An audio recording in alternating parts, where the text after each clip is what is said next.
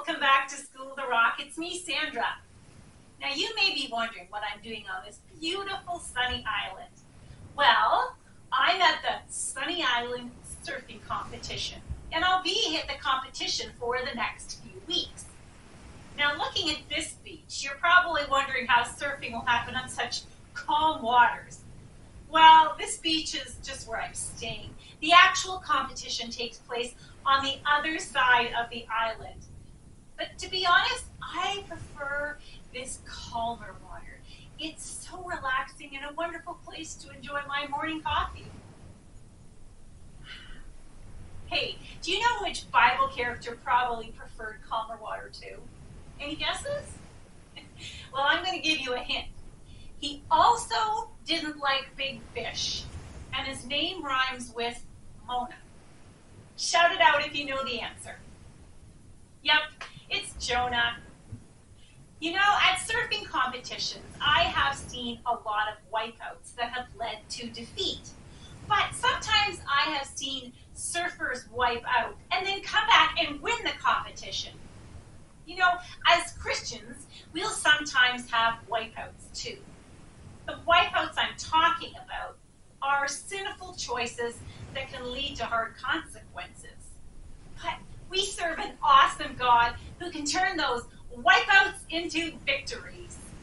Now, over the next few weeks, between the scheduled surfing events, I will be sharing Jonah's story with you.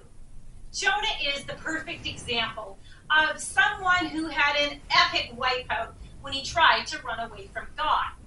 But in the end, God turned his failure into amazing victory. Let's begin by saying today's big idea together. We can't run from God.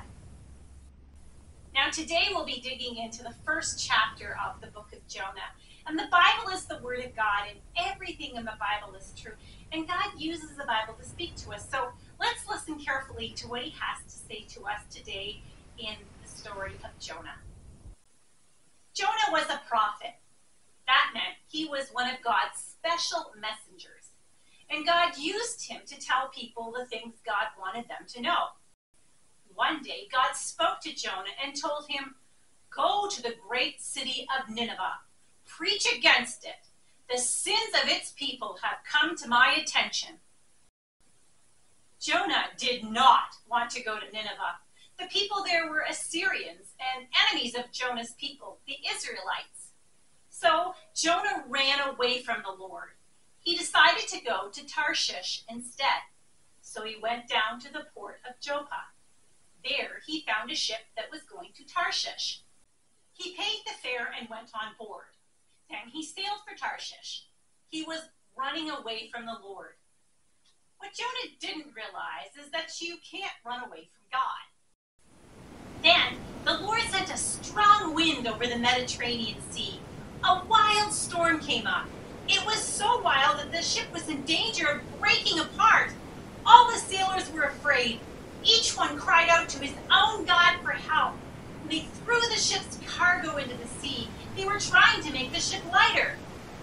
Meanwhile, Jonah had gone below deck. There he lay down and fell into a deep sleep.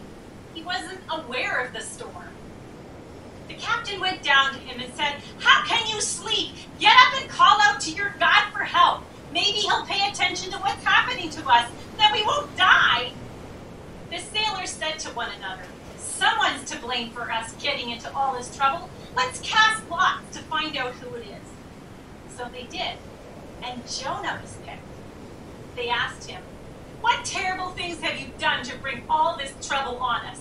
Tell us, what do you do for a living? Where do you come from? What is your country? What people do you belong to?" Then Jonah said to them, "I'm Hebrew. I fear the Lord, the God of heaven. He is the God who made the sea and the land." Jonah told them he was running away from the Lord. Then they became terrified. So they asked him, "How could you do a thing like that?" The wind and the waves of the sea were becoming much stronger. So the men said to Jonah, "What should we do to make the sea calm down?" "Pick me up and throw me into the sea," he replied. "Then it'll become calm. I know it's my fault that this terrible storm has come upon you. Instead, the sailors rowed even harder to get the ship to land. But the stormy sea was too rough for them, and they couldn't make it. Then they cried out to the Lord, Jonah's God. "Oh Lord," they pleaded, "don't make us die for this man's sin, and don't hold us responsible for his death. Oh Lord, you have sent this storm upon him for your own good reasons." Then they took Jonah and threw him overboard, and the stormy sea became calm. The men saw what had happened, and the sailors were awestruck by the Lord's great power. They offered a sacrifice to him, and they made promises to him.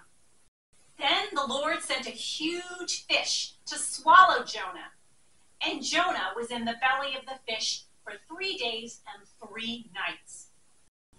What a story, eh? It must have been very scary for the sailors on that ship. Now, they didn't know the one true God, but even they seemed to know that you can't run away from him. When they asked Jonah, "How could you do something like that?" Jonah disobeyed God when he tried to run away from what God was telling him to do. The thing is, God knows everything, so there was nowhere that Jonah could go to get away from God. There was a pretty big consequence for Jonah when he did this. But stick with me over the next few weeks, and you'll see how God turned Jonah's wipeout into a victory. Whenever we disobey God by not doing something he wants us to do, or by doing something we know he doesn't want us to do, it's like we're running from God. And that's sin. And there are consequences for our sin. Now, you're probably never going to be swallowed by a great big fish when you run away from God, but you might end up losing screen time or end up in detention at school.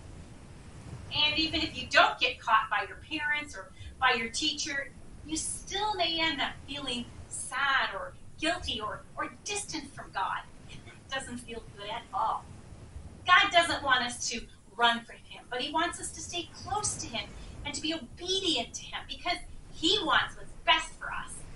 And staying close to God and being obedient to him is always what's best. Consequences are uncomfortable, but it's one of the ways that God helps to bring us back to him because he loves us too much to let us go. He is always wanting us to come back to him and to turn our wipeouts into victories. Well, it's time for me to head over to the surfing competition now, so I'm going to say goodbye.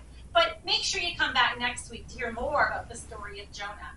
And remember, God loves you, and I do too. Bye-bye, and happy surfing.